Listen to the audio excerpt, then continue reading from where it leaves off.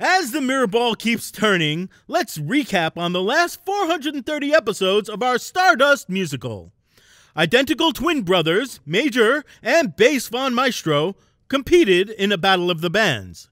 Major wins. Bass shoots Syncopatia. 20 years later, Major owns a music empire, Soundsations, with a valuable song catalog accessed by 6 pieces of platinum record, kept by each of his family. With help from Rhapsody and Rhythm, Bass plans to copy those pieces of record.